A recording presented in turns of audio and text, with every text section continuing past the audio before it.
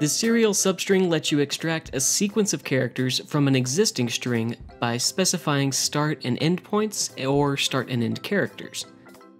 The substring uses the speed key sub $, and can be found by expanding the serial folder under logic symbols and then clicking and dragging the serial substring over to the detail view.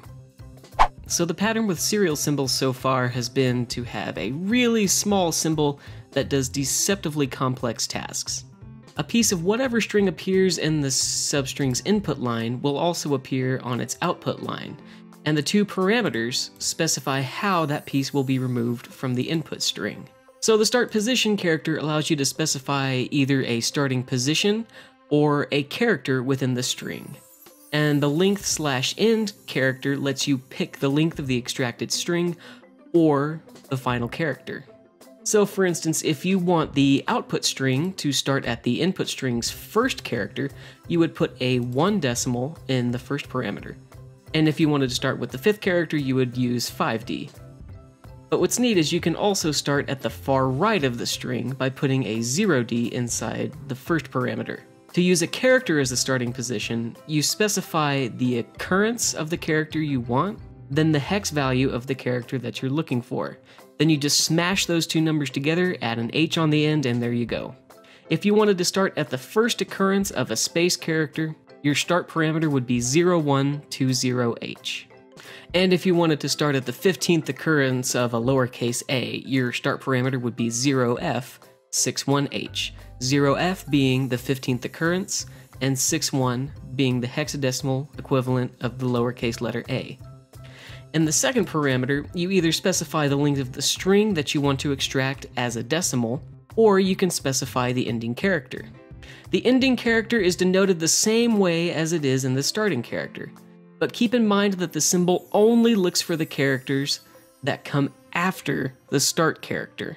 Also note that if you specify a character in either of the parameters, those characters will not be included in the output. So everything between the two characters that you specify will show up on the output. Let's build an example program, and that'll help demonstrate some of the more complex parts. I'm going to add a serial send, 2 more serial substrings, and then 3 analog one-shots. The send will have its input driven by the X panel, and its parameter will be all my X's live in Texas. The send's output will go back to the X panel, as well as each input of the serial substrings.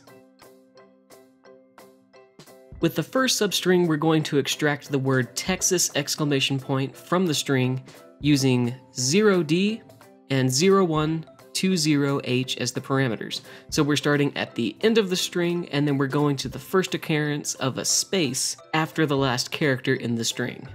And the second substring is going to take everything up to the third lowercase l character. So its parameters will be 1 decimal and 3 decimal, 3 being the length of the string that we want to get out. And the third substring will extract everything between the first lowercase x and the second lowercase e. So its parameters are 0178H and 0265H. All of the outputs of the substrings will go to the X panel, as well as the analog one-shots. These will let us know if a new string is propagated to the output of the serial substring when the input is resent.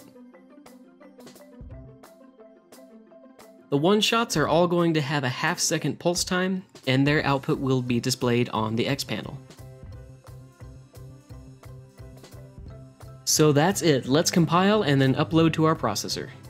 So everything is blank at startup, which is perfectly normal. And when we hit the one and only button, we see the one-shots go off, we see the big string get sent, and then the substrings do their parsing. So the first substring started at the very last character, which was the exclamation point, and we told it to look for the first occurrence of a space after that character. And you might be thinking, well, that string should have my X's live in Texas in it, because the first space character occurs after the word all. So what happened? Well, the symbol took the first occurrence of a space after the starting point. And since we started at the end of the string, instead of going from left to right, the substring went from right to left. So the first space occurs just before Texas.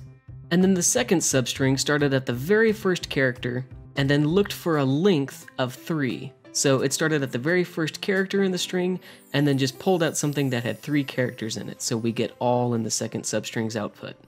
And then the third substring started at the first occurrence of an X, which would be here, and stopped at the second occurrence of a lowercase e. So this is our first starting character, the X, and then we look for the second E to come after that, which is 1 and 2. And the resulting string is all of the characters that fall in between the start and end characters. So there's no X and there's no E, which means we get ES space LIV. So it's worth paying attention that the substring only removes the characters that are specified in the start and end points. And there is no doubt that you will end up working with the serial substring on an ultra-regular basis. People use it to parse data from TCP ports, serial streams, files on the processor, table entries, and the list goes on and on and on. Just recently, actually, I've used it to pull program information from a processor.